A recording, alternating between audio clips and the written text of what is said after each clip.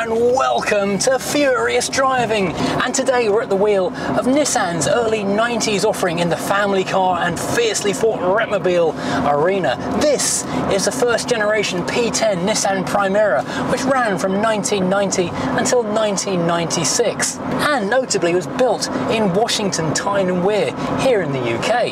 You barely see a survivor of these cars ever anymore, so we're lucky to be in this amazing low mileage, perfect survivor. The question is, was it as good as its perhaps better known rivals, things from Ford, Vauxhall and the like? Well, there's only one way to find out. Let's get on the road, take a look around and find out. Now, quick word from our sponsors and on with the review. Furious Driving, proud to be supported by Diamond Bright, protecting, cleaning and caring for the Furious fleet and for yours with 10% off using code FD10. Bidding Classics, the online classic car marketplace with more cars added every week. And Lancaster Insurance cover the Furious fleet. They are one of the biggest specialist insurers in the UK, covering all areas of vintage to modern classic cars and motorbikes. Follow the links in the description below. Welcome to Furious Driving, and this is a 1990 P10 Nissan Primera 2-litre GS, the second big family car built here in the UK by Nissan at their Washington Tyne and Wear factory, where they were churning out some of the best built product in Europe in the 1990s. Now, a quick jaunt down memory lane. The Bluebird had appeared in 1986, and this was the first car built by Nissan here in Britain. 4 years later, it was definitely time for a change. The Bluebird was a great car and they built it impeccably. However, it was JDM through and through.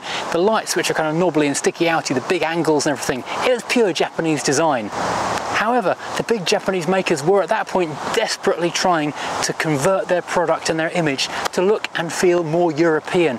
All the makers were doing it. Perhaps the most successful of all was the Lexus LS400, which is basically a very good Mercedes with the wrong badge on it.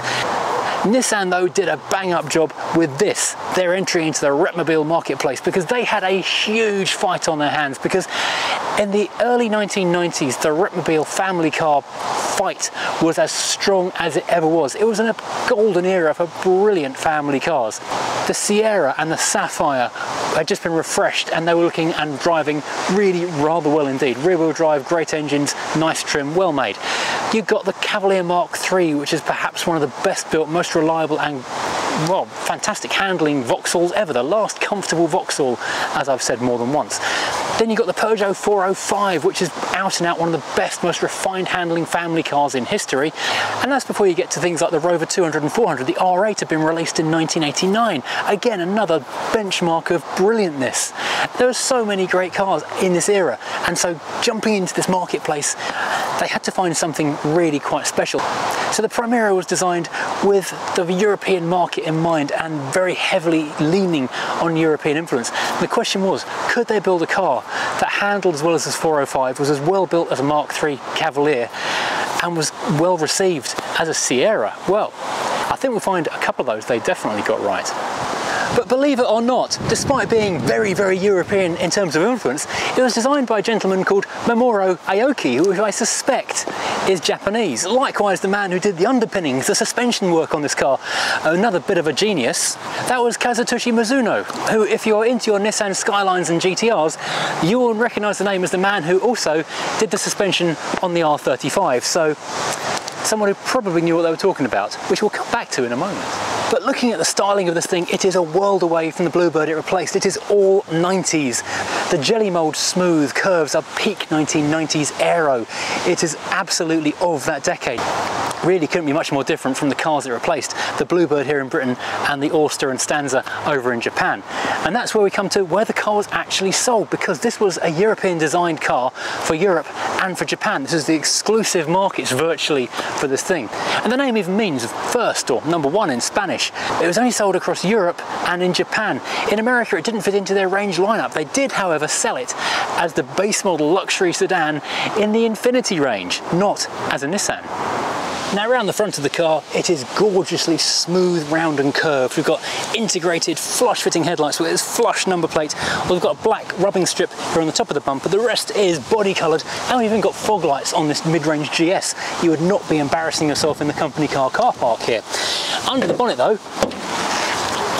there was a choice of 3 engines at launch. At the bottom of the tree there was a 1.6 carbureted engine which was European only, so Japan didn't get that one. Apart from in the Avenir panel van, which is a semi-related panel van based on an estate car, then there was the 1.8 which was not available in left-hand drive, so that was UK and Japan only. That was fuel injected. And finally there was this, the king of the engines, the 2-litre twin cam 16 valve with multi-point fuel injection, which everybody got and everybody wanted. And this one's got a leaf on it. This makes 115 horsepower and 166 newton meters of torque, and that means this car will do about 124 miles an hour, which is, you know, quite respectable, frankly. It's a family car. You shouldn't be doing more than 70, as people who are very boring will say all the time. Heading around the back of the car, there was 2 main body styles. There was this, the 4-door saloon. Then of course there was the 5-door hatch, which looked very similar indeed, but had a slightly more practical hatchback. Thirdly, there was an estate version, although that was technically not actually a Primera, even though it was badged as the Primera Traveller. That was a Japanese market Avenir estate, which was not actually the same car. It's a very similar car, but not quite the same, which was a full 5-door estate, which they sold as the Primera estate, but it wasn't. Anyway, lifting the boot, we will find, ooh, interesting hinge action on there, which is quite entertaining. We've got a frankly enormous boot in here, and we do find that this car is an award winner, because this car, this 1991 Primera, was at the Festival of the Unexceptional last year. In fact, not in 1991, there wasn't a Festival of the Unexceptional in 1991, and not desperately surprisingly, it won Repmobile of the Year 2022. What's that? The 90s called, they want their phone back. So yeah, you can see this is actually quite a nice car. I'm driving an award winner. Anyway, the boot, as I say, goes back a very long way. So you can put a fair amount of stuff in there, whatever your nefarious activity you'd like to partake in, there's room for it in here. It does have a hatch through to fold the back seats down. However, it's a very small aperture in the middle, so you're not going to get much bigger than a child's canoe through that. Oh, and check this out. Original P10 factory service or dealer service manual with every single thing you could ever hope to do to this car covered in this book. Right, let us climb aboard the P10 and see what it's like inside. And wow, first of all, I'm being struck by the amount of velour everywhere. Velour seats, velour door cards. Wow, this thing is super lovely. The quality you can immediately feel is just incredible. They were doing very well to match the Mark III Cavalier in terms of the feel of solidity of absolutely everything. The door grabs, the bits of plastic that you touch are all really, really high quality. So we've got this lovely velour in the door. We've got slightly padded armrest here in the centre. We have got elephant hide plastic everywhere else, but no creaks, no rattles, and it's all a slightly soft touch. There's a bit of noise and vibration reduction from that big door speaker down there. And we've even got a carpeted door pocket. So again, it hides the rattles, hides the vibrations, makes the thing feel so much more solid.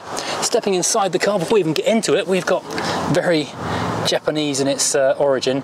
We've got the pull-push lever for the boot and the fuel cap down here beside the thing, and you can see the level of adjustment we've got on the driver's seat as well, so anyone can get comfortable in these lovely buckety velour. Oh, that velour. In fact, it's like Tweety, it's Twelor. Another Twelor car. We'd love a bit of Twelor. Climbing inside out the sun.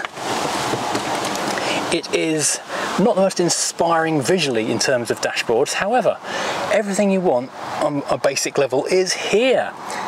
We've got a big curved T-shelf area here. We don't want to be putting anything on that. That will be a disaster.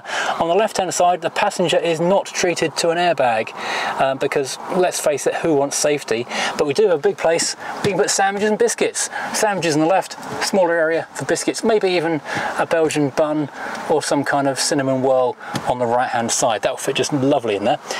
And you can see we're coming into the future because we're in the 1990s. We've got pretty intense ventilation, so we're not going to have troubles with the car misting up too badly. Little vent to demist the side windows just there, big vent for the windscreen just there. Got our passenger vents just here as well, so lots of ventilation. You'll even see we have got the original Slater's car dealer tax disc holder in the windscreen. You might have seen we've also got the number plates and we've got the dealer sticker in the back of the car. This is an astonishingly original vehicle. It's actually only got 41,000 miles on it. It's cool. I'm closing in on 42 now. The car's just driven quite a long way to get here today. So anyway, moving back into the centre, it does feel very modern. The previous car, the Bluebird, it was very blocky, very solid. It looked great at the time when it came out. However, as time moved on, this curved, more integrated, more flowing design language was becoming a thing, and so the cars had to evolve to accommodate it. We've got the solid elephant's hide dash, which is incredibly solid. It feels so good. That houses a black plastic dashboard area just here, which has got the twin vents in the center, which you can turn off and on. Alarm warning light. You may have noticed the protected by Gemini stickers around the car. Rear fogs, hazard, big switches here, big switches. Rear screen heater, and we've got the original Blaupunkt radio. Oh, that is so cool. It's a radio cassette, which has got 6. God, I thought my eyes were going funny then, but it's actually got a slight wobble on that. I thought I was having a stroke. Yeah, auto reverse, stereo, 6 presets, and we've even got a dashboard full of audio tape that came from the previous owner. Yellow Submarine. Oh, Beach Boys, excellent. Shadows 20 Golden Grapes. What else we got? It's Beach Boys again. History of Pop. These all came from the previous owner of the car. They left them with the vehicle, which is really cool.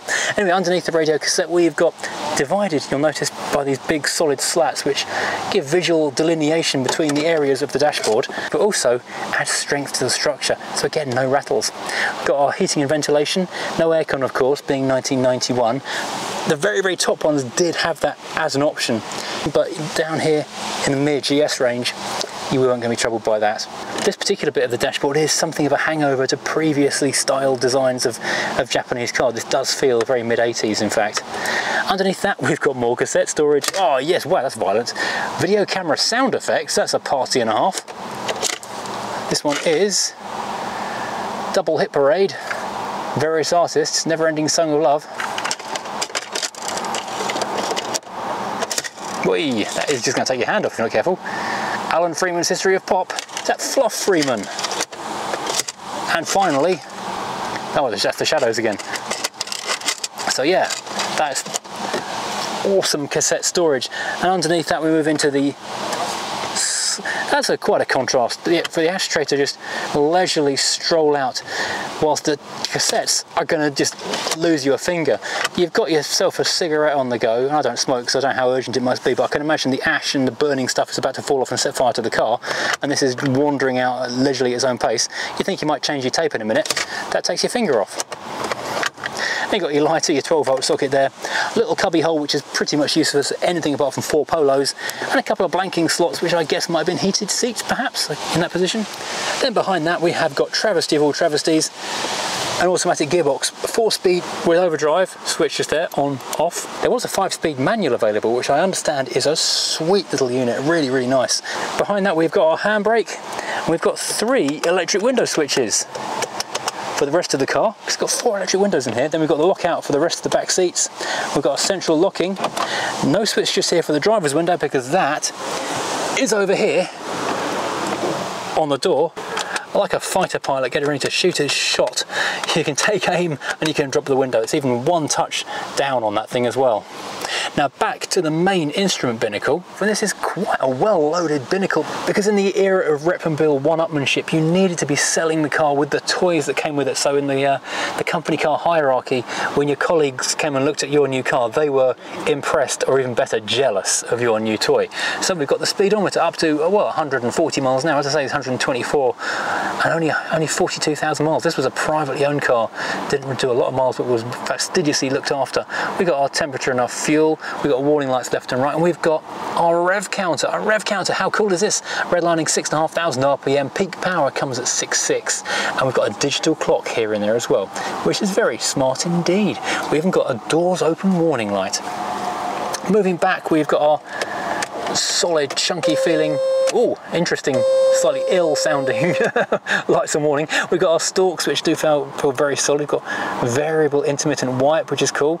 We've got a nice feeling 3-spoke steering wheel, which does have a bit of a sci-fi adventure look to it. And we've got a horn. Oh, that's kind of a sad pop actually. What's happened to you, car? Who hurt you? Anyway, moving back into the car itself, up above we have got a sunroof. In the order of things of the 1990s, it is a mechanical manual tilt slide. How cool is that? so we can crank that, tilt it the other way. We've got a tilt up there, so we've got a bit of breeze coming through. We've got our little lights. That's quite an unusual arrangement, these big plastic toggles. I've actually got a broken Arcam CD player with buttons exactly like that. I wonder if I could pinch them and Chris would notice.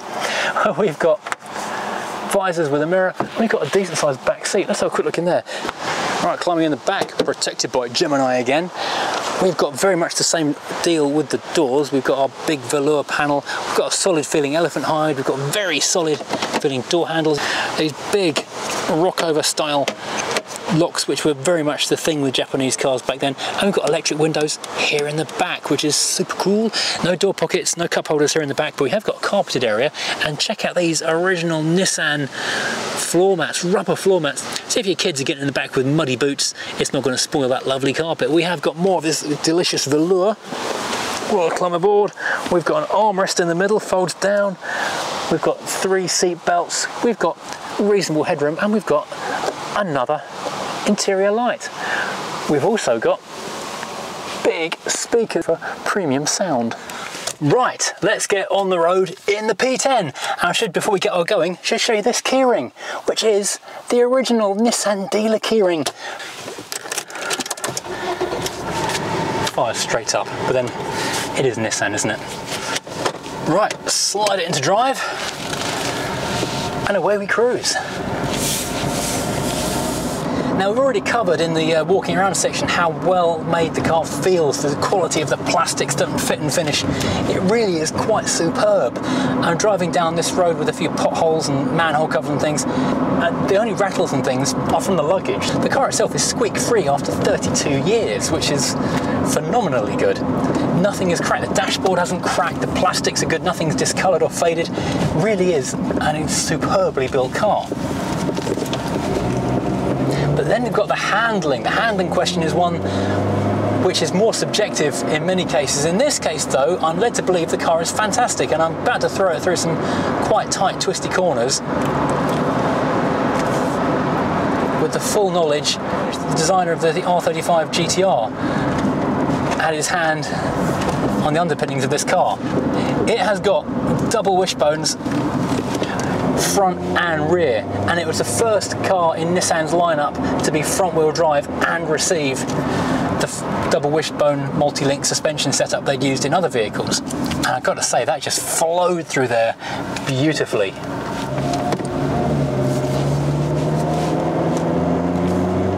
It really does feel astonishingly tight, so well composed and well balanced. So yeah, that is definitely a triumph.